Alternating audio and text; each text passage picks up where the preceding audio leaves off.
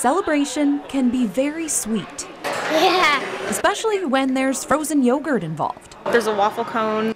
I started just wanting the community to come in and go, oh, where did this come from? And I wanted to be like, here, it came from Asheboro, you know. Marlo Petticord Francis opened up Delishy Frozen Yogurt Bar in 2011. At 11 a.m.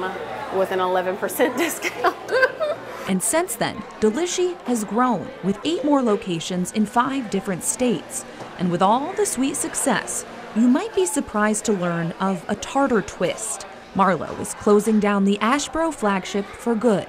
Oh, I just love everything about it. I've been here for almost 7 years. Everyone here is like family. This is like a second home to me. It's just always been our place, and it always made us feel better. Marlo gave customers about a week's notice with a heartfelt Facebook post topped with gratitude, explaining she had to close for personal reasons. By the next morning, I was just overwhelmed at the reach that it had already had, and it blows my mind. On her last day of business this past weekend, the endless flow of customers came with flowers, well wishes, and hugs. I love you. I love you. Marlo's head swirling, with her 3 kids there for support, hearing stories from other families, the memories they made over cup and spoon. Somebody asked me earlier, how do you feel today? And I said pretty much exactly the way I felt on grand opening day, because all the emotions, excitement and joy and a little fear and not knowing what the next day was going to look like.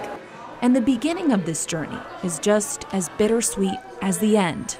Before Froyo was ever on the mind, Marlo married her high school sweetheart in Asheboro and had her first son. Her son is now married himself, but her husband Rick... He was killed in a plane crash here with his father in 1997, and the community just poured their love into our families during that time, and it left me with just a desire at some point to do something to thank the community. For the past 8 years, any customer who came through the door could take a spoon and vote for the cause of their choice.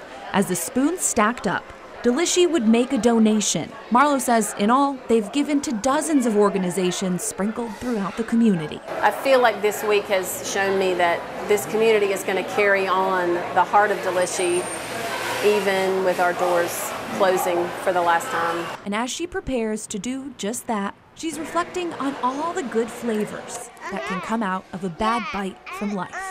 Memories have been made here, and I don't know how a business owner could measure success any greater, really.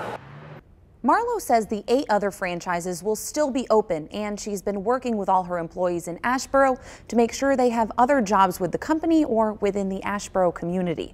Their last day in business was Saturday.